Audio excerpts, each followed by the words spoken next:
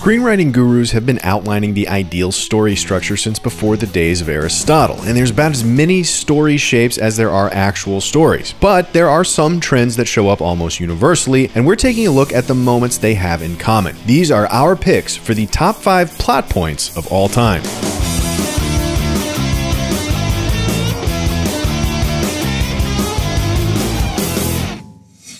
Depending on how you want to define a story, whether as a journey, a challenge, an attempt at a goal, or just a series of events, it still needs something to kick it off. Think of it as an invitation, as a doorway that opens, a kick in the ass, or a last straw. In Fellowship of the Ring, this is a surprise disappearance in a mysterious ring. Nobody's locked into anything yet, but a seed has been planted. It's Citizen Kane saying Rosebud and raising the question of its meaning. It's a dog being chased by a helicopter in The Thing. It's a rumor of a dead boy by the train tracks in Stand By Me. It's a holographic cry for help in Star Wars, an errant stage light falling onto a house, an unexpected loss, an opportunity to become a gangster, the real Mrs. Mulray threatening to sue. It's frequently referred to as the inciting incident. And for our first pick, our favorite inciting incident goes to The Social Network.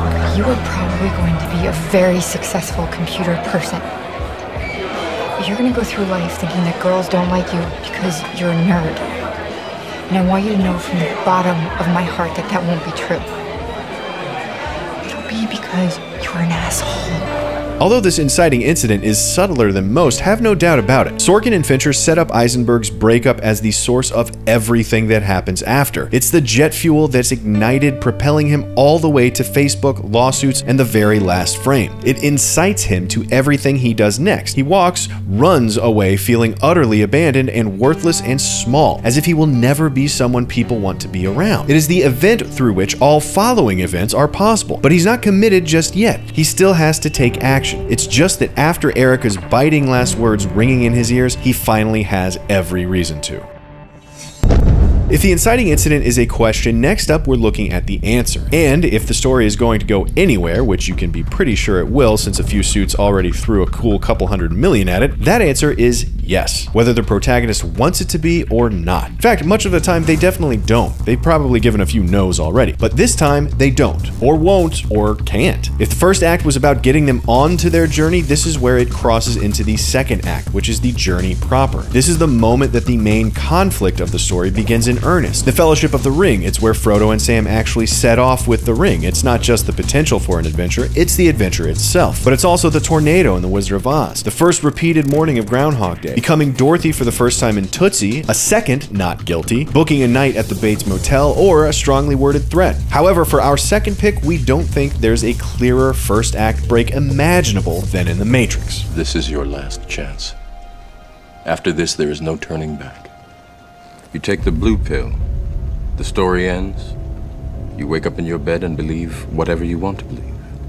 You take the red pill, you stay in Wonderland, and I show you how deep the rabbit hole goes. The Matrix has all the key elements of a perfect first act break: an offer, an opportunity, a choice, and then a doorway into a new world with no turning back. Neo's red pill pick irrevocably changes everything about the story. It's a shift from his first act goal of learning the truth, which he accomplishes by taking the red pill, to his second act goal of becoming the one. And the border between those two journeys is right here. But this wasn't his first opportunity. From the very beginning, when he's invited or incited to follow the White Rabbit, Neo turns down a few opportunities to break into the second act. But by this point, he's seen enough, been through enough, and reached his breaking point where he can stay in this world no longer. And he makes the decision, takes the red pill, and breaks into the rest of the story. After we break into the second act, we get to live there for a while, often a long while, and this is the real meat of the story, where shit gets rough and you get to see the characters really struggle and try and often fail. Suddenly, Frodo and Sam have to actually get somewhere with a half a dozen Nazgul on their tail, and it's no easy feat. They're not just talking about it, they're living it. And usually you see characters head in one general direction, hit a couple setbacks before finding their way through. However, at a certain point, they'll usually hit a major setback that flips the whole story on its head. Something changes dramatically. Succeeding will be a whole lot harder than they initially thought it would, and it involves a totally different goal than we might have imagined. imagined. This is getting to Rivendell, realizing the ring isn't safe there, and that they're going to have to go all the way to Mordor to drop it into the fires of Mount Doom to destroy it. This is generally referred to as the midpoint. It's a feature of a lot of stories that often comes about halfway through the second act, breaking it into two relatively clear halves. Some of our favorite tectonic midpoint shifts include an alien bursting out of a chest to announce its infestation, a shark attack that hits too close to home, a gone girl who's not so gone after all, the announcement of a problem to Houston, or the realization that you wanted to keep your memories after all. But our favorite midpoint, that belongs to Back to the Future. Marty, have you interacted with anybody else today besides me? Yeah, well, I might have sort of bumped into my parents. Great Scott! Let me see that photograph again of your brother. Just as I thought. This proves my theory. Look at your brother. Marty's first act break sees him escaping back in time, and his second act, so far, has him working to get back to his home time, which, while straightforward, is definitely interesting enough to sustain our attention. But then he sees his family picture and realizes that his interference has endangered his very existence, and the whole mission changes. All of a sudden, he doesn't just have to worry about getting back to the future, he has to worry about getting his parents back together too. Everything has pivoted around the midpoint. He has to completely reformulate his goals and his strategies for the remainder of the plot. It shakes the entire film up, keeps the second act fresh, and adds a brilliant complication at just the right time to keep it challenging, complicated, and interesting. Eventually, the story has to head towards a finish. In the second act, the characters struggled and tried with at least two different major sub-conflicts, but they haven't solved the problem yet, and things are looking bleak. They've exhausted all their options with the second act strategies, and it looks like they might fail. So we move into our last act, and our last 30-ish minutes, and a new, final path to success becomes apparent. Often they've made enough mistakes and learned enough by them to get their plan just about dialed. It's Frodo's Galadriel-assisted realization that the Fellowship cannot hold, and that he will eventually have to find his way alone. Indy's escape with the Ark drives the story into the third act, as does the murder of Andy's only connection to his exoneration, the appearance of Clarence the Angel, the revelation of the Predator's weakness, and the turn back to the Citadel all steer us toward the final showdown. Our favorite, though, is in Casablanca. Go ahead and shoot. You'll be doing me a favor.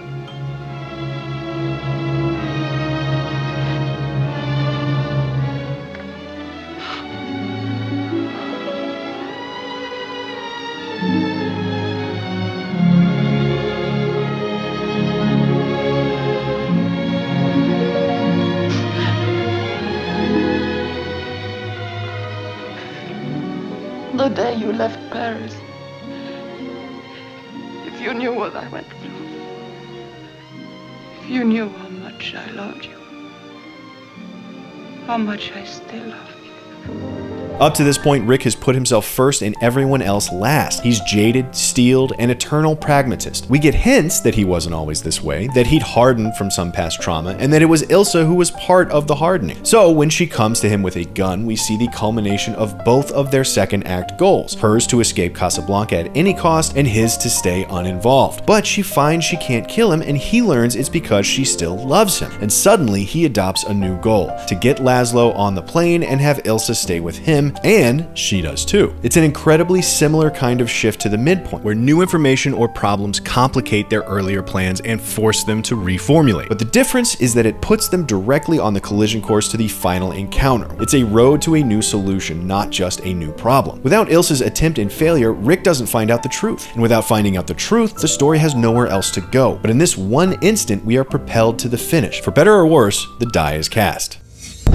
Of course, if everything were as simple as just setting a final heading and then walking the path, the third act would be very boring indeed. But it's not boring, and it comes with its own obstacles and hopefully the greatest struggle yet. A moment where the protagonist hits an obstacle they didn't expect, or at least one they weren't fully prepared for. This is often called the third act twist. In Fellowship of the Ring, this is Boromir and his grabby hands forcing Frodo to set out before even he was ready, launching us into the final Uruk-hai battle climax that gets him and Sam free. It's Rocky knocking down Creed and proving that it's an actual fight, or young Adonis Creed standing up and proving the same. It's the loaded gun at the roof standoff in the game, the spoiler that everyone who's anyone already knows from The Sixth Sense. It's Angel Eyes showing up to a graveyard Mexican standoff in The Good, the Bad, and the Ugly. And it's our number one pick that Clarice is at the wrong house that just so happens to be the right house in The Silence of the Lambs.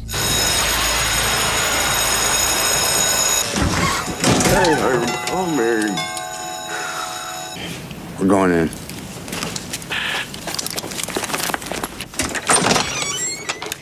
Good afternoon. Sorry to bother you. I'm looking for Mrs. Lippman's family. Everybody down! No, Lippmans don't live here anymore. Excuse me, sir. I really need to speak with you. Clear!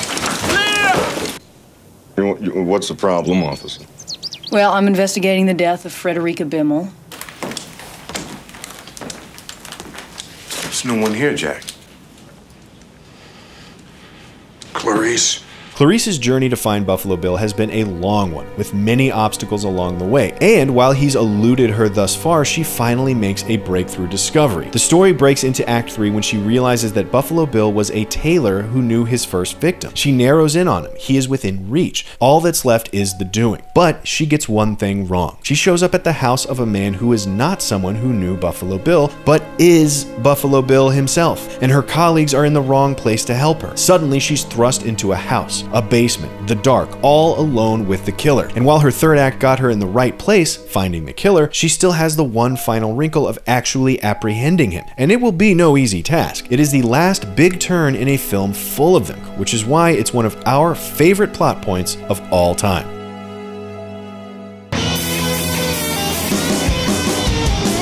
So, what do you think? Did we leave out some of your favorite plot points? Dislike any of our picks? Let us know in the comments below, and be sure to subscribe for more CineFix movie lists.